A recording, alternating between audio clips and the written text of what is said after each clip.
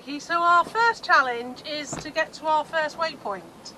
So what I'm going to be doing is I'm going to use a transit. I'm doing it gently so I know where the hell I am in terms of the I don't want to jibe this sail. So that part of the plan is going well, but the plan as to sticking to a particular triangle and getting to the waypoints, etc, etc, has completely gone out the window. Well, Beverly and I are planning to go out and we're planning to do some dead reckoning. So what we've done is we've marked 3 points on the chart, and these are in a good position for the expected wind, because we want to be able to sail across the wind, downwind, and another across the wind. This is the plan. And because we're going to be using dead reckoning, what I've been looking at on the chart is some local landmarks that I can use for my dead reckoning. So Kilroot Chimney is a very, very easy one to pick up. So we'll be using the Kilroot Chimney. We should be able to use Clog and Jetty or maybe Blackhead. But another one that we can use is a little house, which is clearly marked on the chart. And the last one we'll be using is a spire, which we can see from quite a good distance away.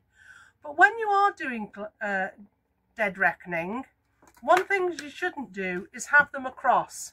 So for instance, the chimney and the house, just line them up, they're more or less in line with one of our marks.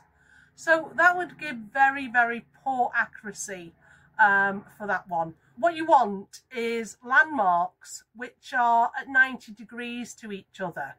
So for this particular mark, the house and the spire, which are quite close, would be good. One of the things we're going to do to make this as realistic as possible is we're going to keep the GPS off at the helm station. So the helmer has got no references. We'll probably have to keep the autopilot off for the same reason, because it does have headings and bearings visible on the autopilot. Though that's maybe not the same as having a GPS map. But we're going to turn our little GPS here on the chart table on and just adjust the brightness down, because we'll be doing all that work upstairs using the ship's compass and this thing. This is a hand bearing compass, and we'll be showing you how it works later in the video, but this is going to be one of our primary navigation instruments today. We will also be making notes of our positions and things that we have derived using this rather than GPS, and we'll compare them with our track on that later when we come in. Now you may say, why on earth are you doing all that? Well, it's part of the Yachtmaster thingy, which we're undertaking again, as you know, but GPS can fail. It doesn't necessarily fail because the satellites go where clunk and drop out of the sky. There's been a lot of incidents around the world where people have jammed or interfered with GPS signals. So what are you going to do if you're driving around out there and all of a sudden the GPS says that you're in North Australia when you're in Scotland? Somebody is fiddling with the GPS, the military, some malicious actor, who knows. Around here there's a lot of military ships that come out of Scotland and the Clyde. They do a lot of military exercises in the area, and we do get notices from them saying there will be GPS interference on this day between that time and this time. So it does happen around here. So we're going to do this just to see how we go. We've got our chart, we've got our hand bearing compass. This will give us our position. The distance between two positions in a set time gives us our speed over ground, our velocity made good. So it's back to the old days, me hearties and all the rest of it. Where's that parrot gone that we had in last week's episode? I could do with them back. A hand-bearing compass is a compass with a special viewing prism. You simply look at what you want to measure and read the bearing off the line in the prism. Well, I haven't even left the dock yet, and I've already come across my first issue. Behind me I've actually got 2 spires. So which spire is it that's actually on the chart? So what I'm going to do is I'm going to get a bearing from where I am, and then hopefully that will resolve the issue. That also gives me a good opportunity to actually use my hand bearing compass. So I've got 155 on the left hand one, and I've got 170, 171 on the right hand one from where I'm standing. So hopefully that should be able to get me to know which spire is which. So which spire is which, Bev? Well, this is actually raises a very, very good point. Something that we've discussed before with other people, which is expectation blindness. Okay? We've looked at the chart, there's a spire on it. It's the spire we're going to use for navigation. So we're not surprised to see a spire on the chart. We've looked at the back, there are 2 spires. We've come back and looked at the chart more closely, and there are 2 spires. But we thought there was one because we expected one, because we were talking about one. It's a case of expectation bias, and it's something you've got to guard against. You've got to be careful you don't see what you want to see rather than what's actually in front of you. In front of us in the chart are 2 spires. So what are you doing, Bev? Well, I'm marking the bearings from one waypoint to the next waypoint, because when you get to one waypoint, you may as well know the bearing to your next one, turn straight onto it. I mean, why go groping around trying to find the darn thing? If you're fairly certain you're at one of them, and you know the bearing to the next one, then you've got a course, steer it. Why wouldn't you? So what are you using to find your bearing? The good old Portland plotter. I could use the walking rulers and walk them up to the rows, but it's so much quicker just to put a line on the Portland plotter and then simply just read off that that one there is at 278 if you're coming that way, and if you're going the other direction it is 98, because we're not too sure which way we're going round the triangle yet. We could go around clockwise or anti-clockwise. So like runway headings, I'm putting both bearings in. So this runway here is 338158, or as it would be in aviation land, 3415. But you know, that's what I'm going to do. For those of you who haven't seen the walking rulers, we were given these by one of our followers. We did have a set aboard, but they were old and beat up. So what you generally do with these is you put them on the line you want, like that one there, and then you can literally just walk them back until they meet up on the compass rose. There. And then you can read the bearings off on the compass rose on the chart, and that's how these work. So you have sort of a, if you're out here somewhere, you might have to sort of walk them back quite a distance. Whereas the good old Portland plotter, you just stick it on, draw your line, set the bearing to north using the chart lines, and boom, you've got 2 bearings. It is so much easier to do. We could use the walking rulers, but we're not going to use them today. We're going to go back in technology as far as a plastic plotter. Okay, so our first challenge is to get to our first waypoint. So what I'm going to be doing is I'm going to use a transit between the RNLI lifeboat station and the second spire. So that's my transit, and then what I've got to do is I've got to do a bearing to the little house. So I'm going to be getting my exercise today, running up and down the stairs, I think. Yeah. Because Beverly is very insistent that I do not have the chart up here in the cockpit. Seriously, you think it's going to stay aboard?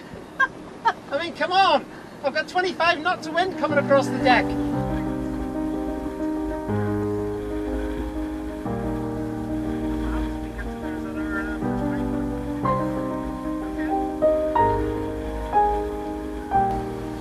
On one camera because the other one's steamed up, just like me, the navigator. Right, are you ready on the main sheet, not the jib? Okay, I'm ready on the main sheet. Alright, because we might have to jibe this one. Okay. Okay, 338 you said? I want a steering, course of 338. Okay, keep an eye on that. So I'm keeping an eye on the main sheet. We're off on the course. Now it's just a case of finding out how good a using of the Brayton plotter I am. Okay, coming around. Oh. I'm doing it gently so I know where the hell I am in terms of the I don't want to jibe this sail.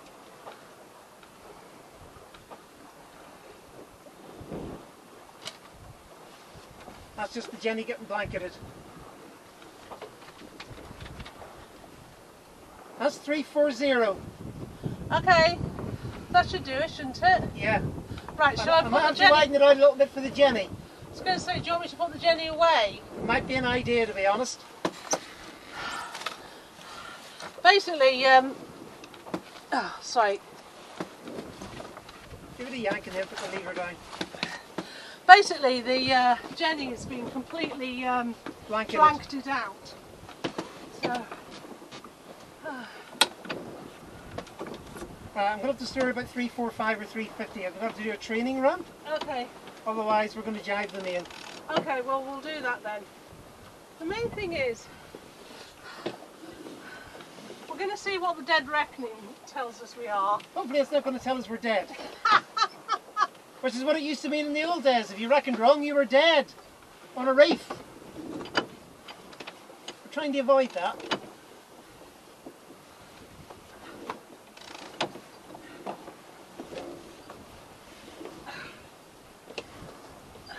You're not quite touching, you've got a double loop Oh, around it's it. not, it's not. Got too much tension on the other side. Yeah. Ah. Right, okay.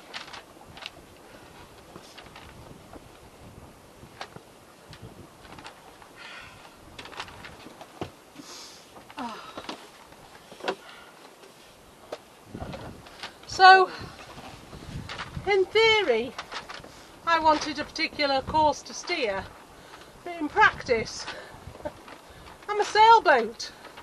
You have to go with the wind.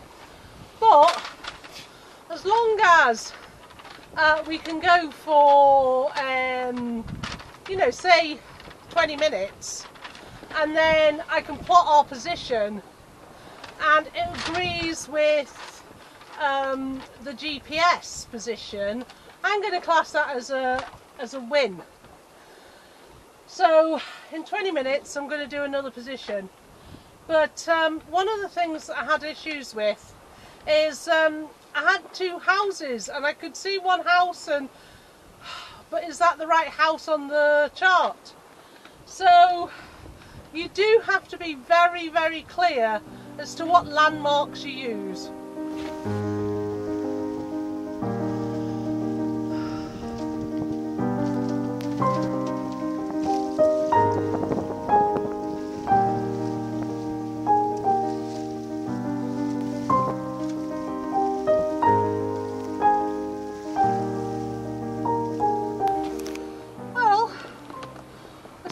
Along, according to my calculations, we are east of our waypoint that we wanted, but I reckon in about another few minutes we should be there. But I am doing plenty of exercise, running up and down the companionway. But I'm making her life hell every so often. I say, what's my course to steer? And she has to run down and work it out. Oh, you really can tell why people love their chart plotters and love their GPS, because yeah, I can see why they called it dead reckoning. To be fair, this would normally be done on a much longer passage and you wouldn't be quite as frantic. Well, that is fair, that is true. But it's a gusty day, it's a lumpy sea, and we've got a jibe to do. So, all good fun and games. How long do you reckon till our waypoint? I'm going to do another point in a minute.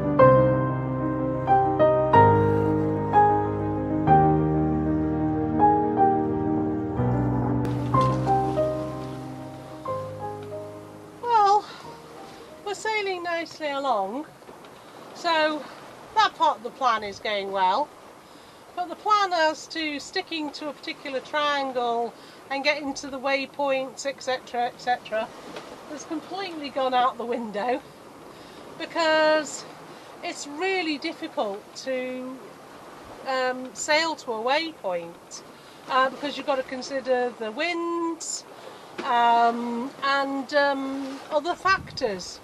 Sailing on a leading line is a lot easier, and we have tried to use transits today, purely between the RNLI the RNLI station and one of the spires.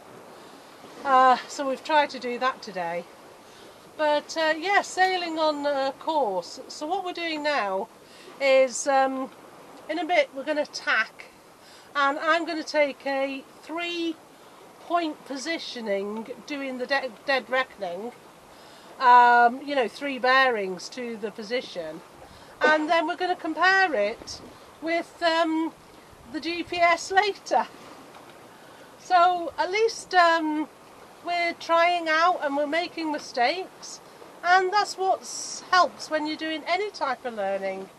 Try, learn, and improve on what you're doing. And as long as I know how to do a dead reckoning, we should be good. Yes, but it'd be nice to be good at it. It would be nice to be good at it.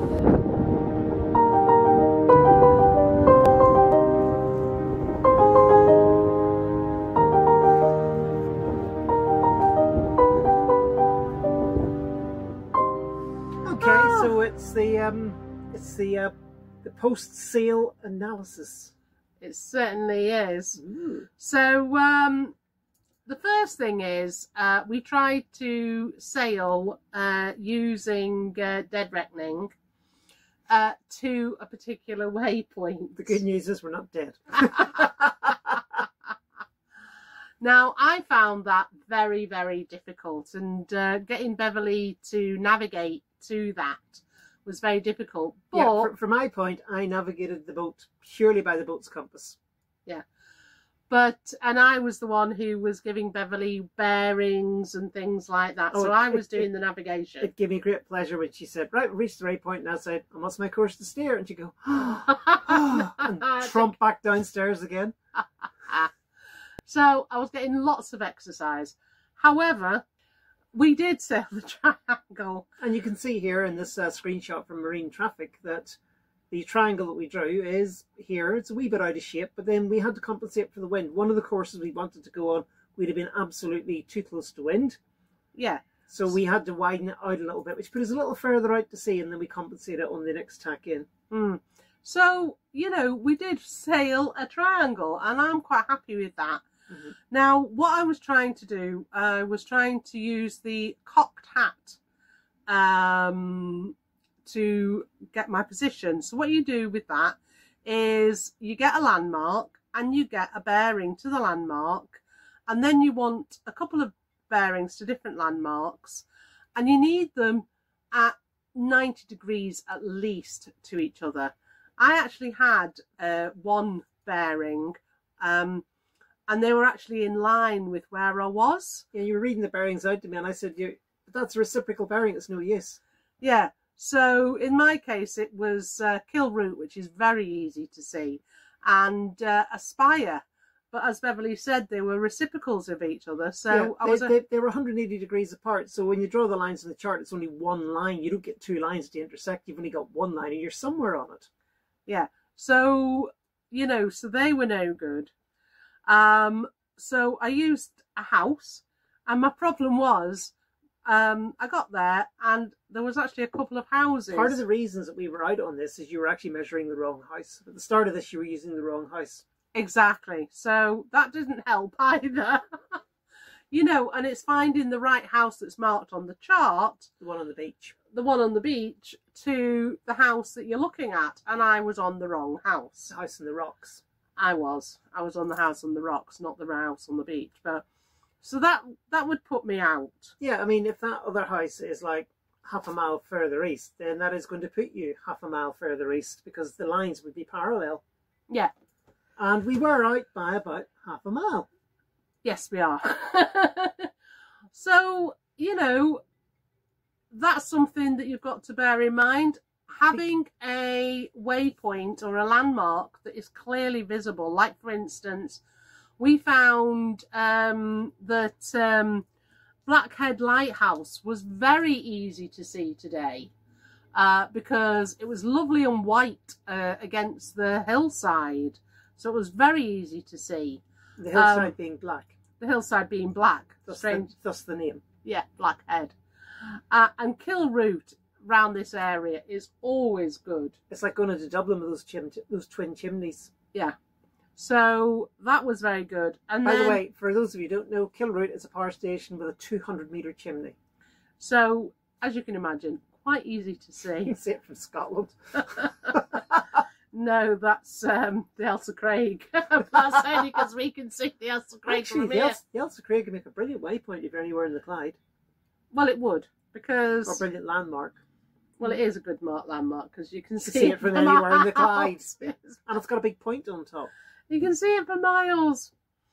So, so basically, we made some cocked hats.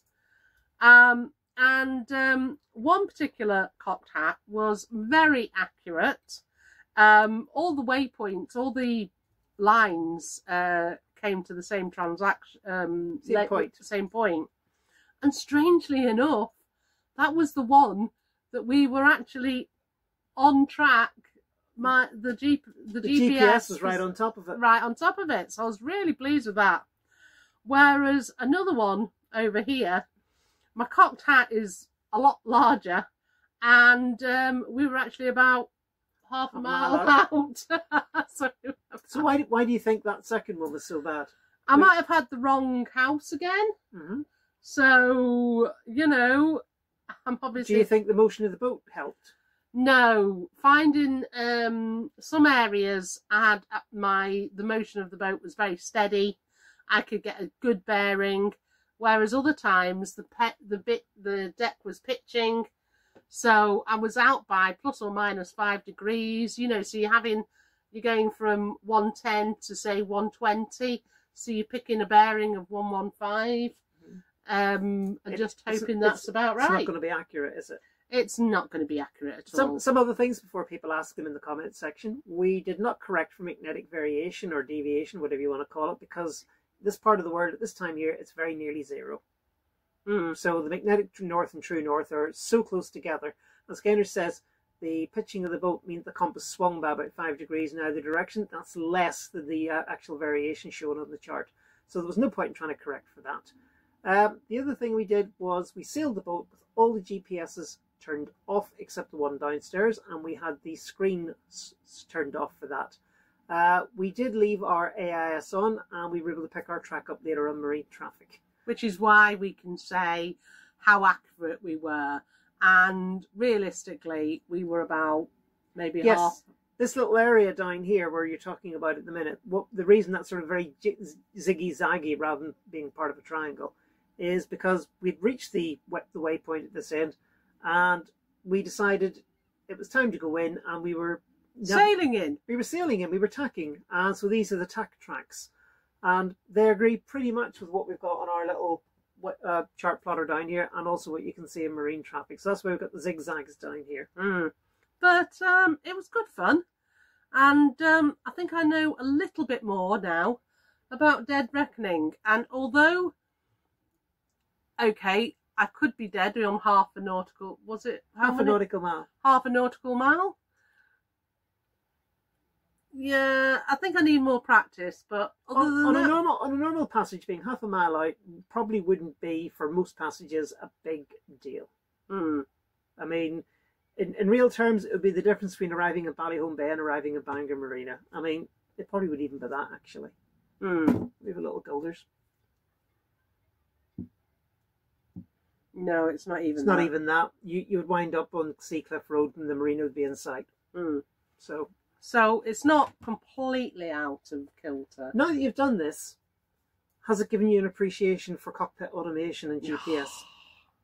Absolutely. We are so lucky having GPS.